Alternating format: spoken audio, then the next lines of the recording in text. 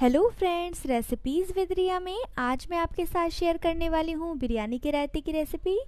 अगर आपको मेरी वीडियो पसंद आए तो मेरी वीडियो के नीचे लाइक का बटन दबाएं, कमेंट करें और मेरे चैनल को सब्सक्राइब करें।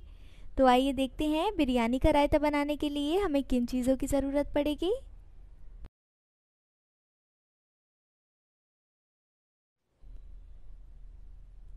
हमने यहाँ 250 ग्राम दही लिया है, बारीक कटा हुआ एक प्याज, बारीक कटा हुआ आधा टमाटर, बारीक कटा हुआ एक खीरा, बारीक कटा हुआ एक गाजर,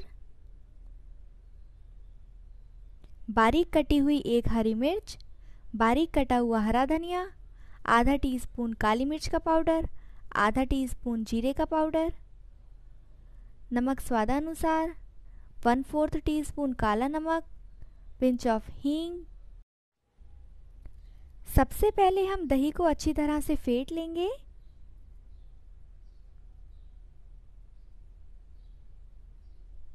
अब हम इसमें ऐड करेंगे खीरा, प्याज, टमाटर, गाजर।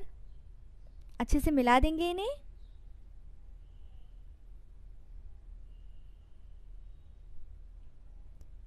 साथ ही इसमें ऐड करेंगे हरी मिर्च, अच्छे से मिक्स कर देंगे।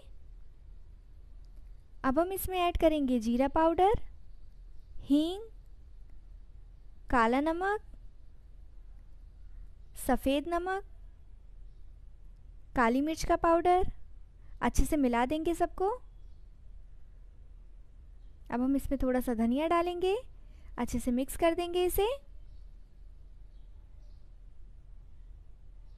ये देखिए बिरयानी का रायता बनकर तैयार है।